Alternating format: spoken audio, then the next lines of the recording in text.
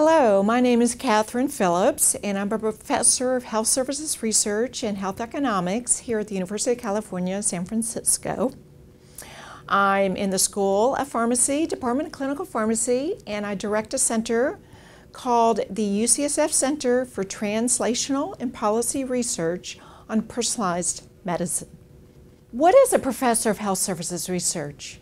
Health services research looks at how we organize, deliver, and finance healthcare. So what I do is I take a toolbox of different approaches from social science and I apply those to studying health policy issues.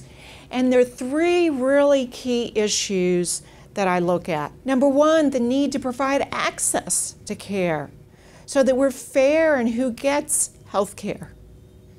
Number two, the need to have high quality care so that people get the care that they need. And the third is the value of care. Are we providing high value health care? So using this toolbox requires me to wear four different hats. The first one is as an academic. I've been at UCSF for 20 years and have been able to apply what I got from my 2 degrees. My PhD is in health services research from UC Berkeley. And then I have a degree in policy analysis from Harvard University. My second hat is working with patients and providers. The third hat is working with government agencies. And then the fourth hat is working with industry. And that includes pharmaceutical and biotech companies, as well as health plans.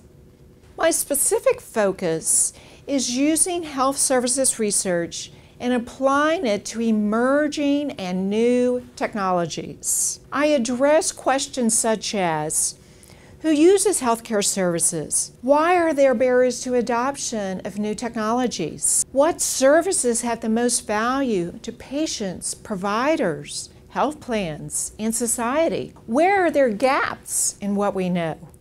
And what can we do to address those gaps?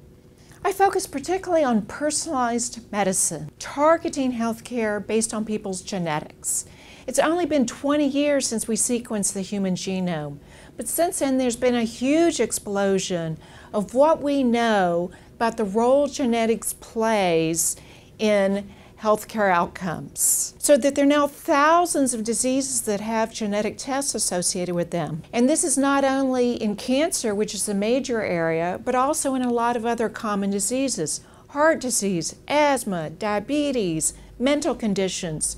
All of these have genetic components and now have genetic tests that can be used to target healthcare appropriately. So the types of studies I'm doing look at how we can use these new discoveries about the genetic nature of disease to improve patient outcomes, while at the same time doing what's right for our healthcare system and for society.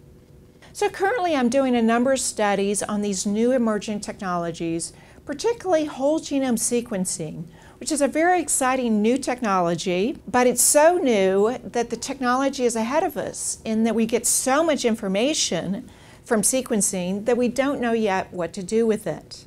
So I'm doing several studies that are looking at those critical issues. Learning how to use these new technologies and fixing our healthcare system is really important. So I look forward to working on these issues here at UCSF for many years to come.